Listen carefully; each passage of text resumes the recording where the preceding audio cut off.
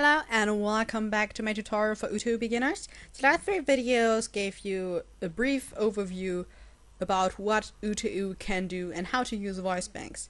At this point, you know how to insert a voice bank and use a UST with it. But you probably also want to do the thing that UTAU is best at in contrast to Vocaloid. Make your own voice bank. Now, if you look back at Teto's website, let's look at these abbreviations again that we only, just mentioned in the last few parts. If you want to record your own UTAU voice bank, there are several ways how to do it, and there are a lot of fights about which is the best, which sounds the best, and which everyone should use. I personally don't want to take a stand on that. So I am just going to give you an overview about the different recording styles you'll probably run into the most. Now, the recording style is basically how you arrange the different samples you want to use in your voice bank. The voice bank is technically just a bunch of samples, each of them being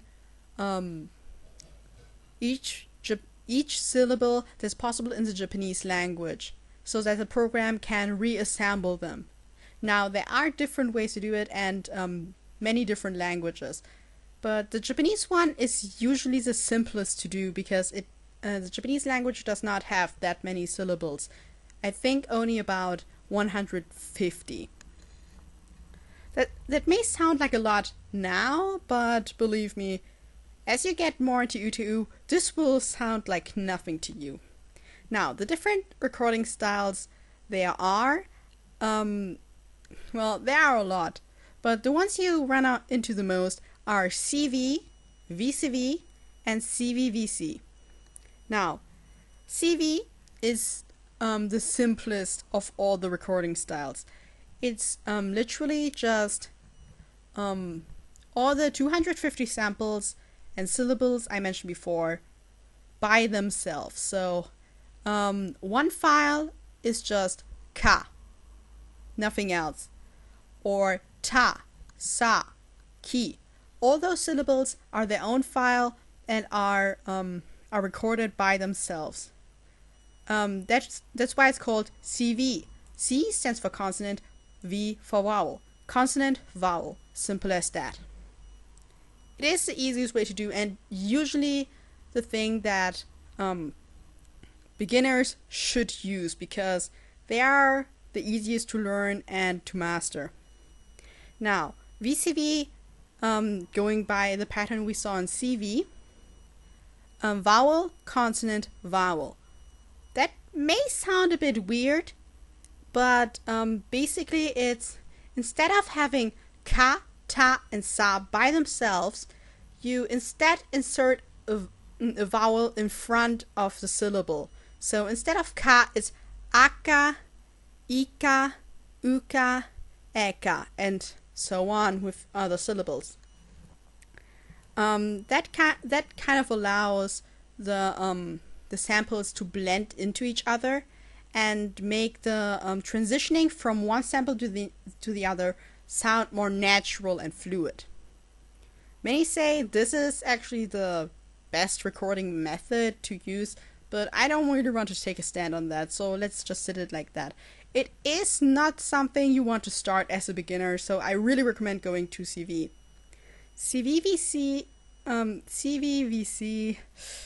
is kind of a combination of VCV and CV, but it's a bit harder to do, so I also don't recommend it. Instead of aka, ika, and stuff like that, or just ka, it combines, you basically have here the consonant, the vowel, but you also have vowel consonant, which sounds really weird, but basically it's instead of having aka, you have ak, ka, if that makes any sense to you. As I said, it's relatively complicated. I personally don't have that much experience with it, but people mainly use it because unlike VCV, it has a lot smaller file size,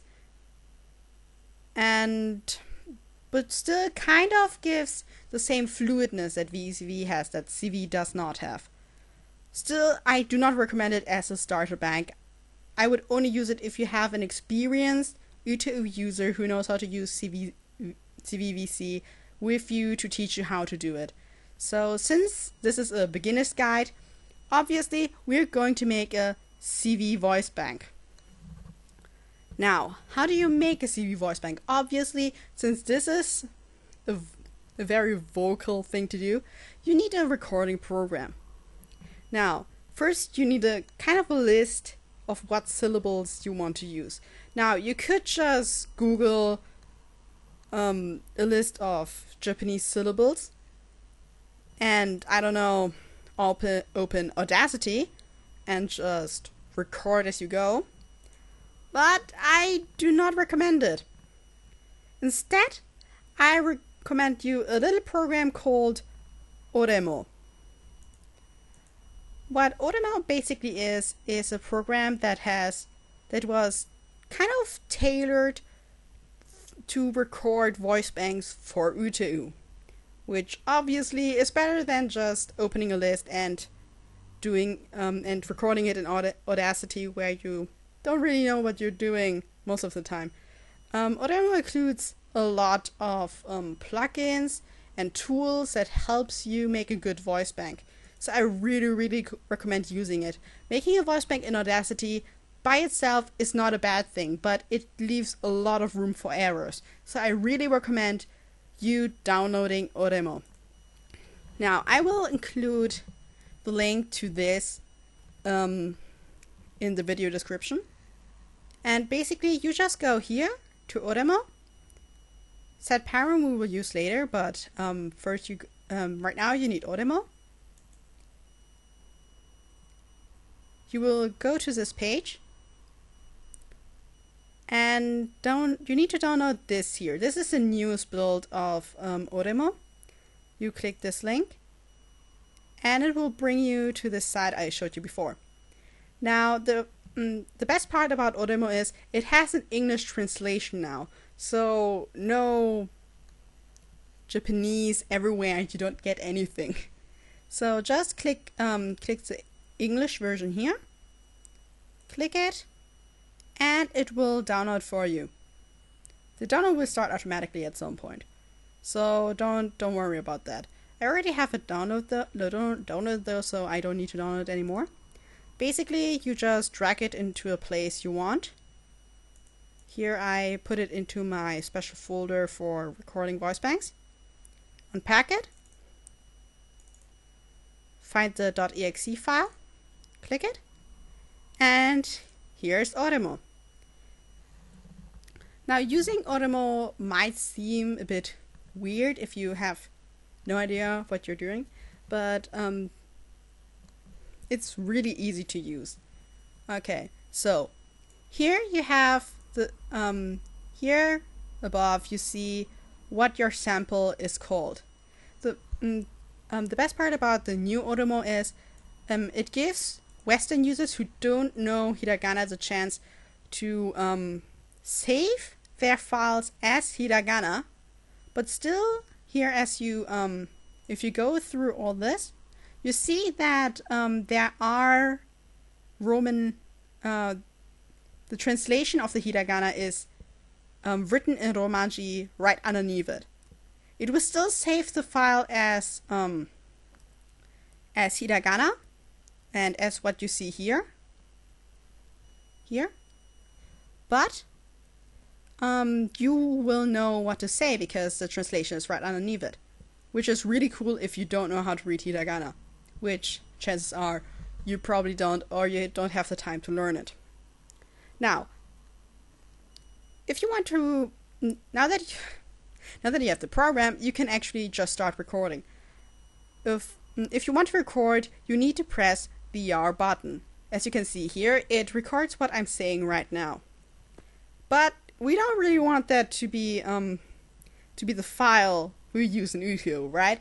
So if you just want to override it, just press the arrow button again and do it properly. If you want to hear what your sample looks like, you just press the spacebar. Give me a second. I will record this sample now. And now we want to hear it. Sounds pretty nice, doesn't it? To save this file, you just go to your arrow keys and hit down. The file is saved and it's in the folder seen here.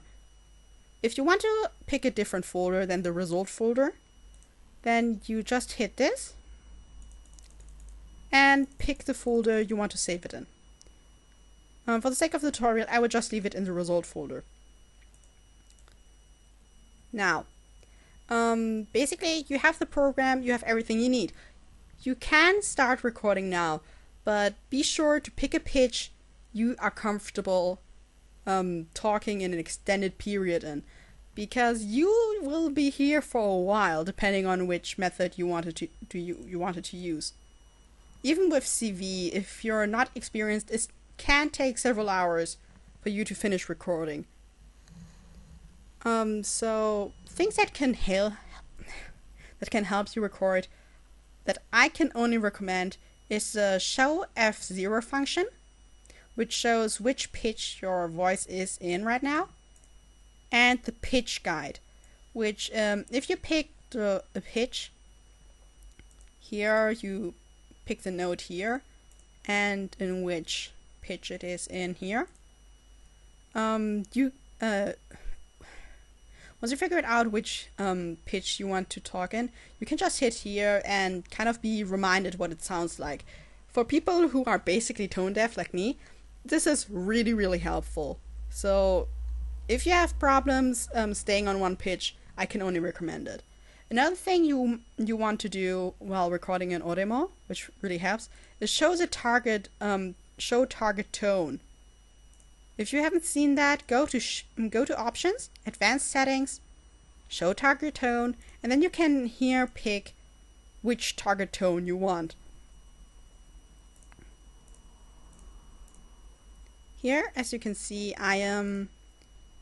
my pitch is like, which is also kind of a thing. Once you have a pitch you are comfortable with, you might want to find out which pitch exactly it is. Here for me it's A cross 3.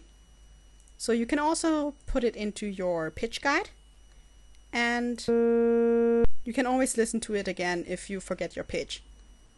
So let's record some samples in here.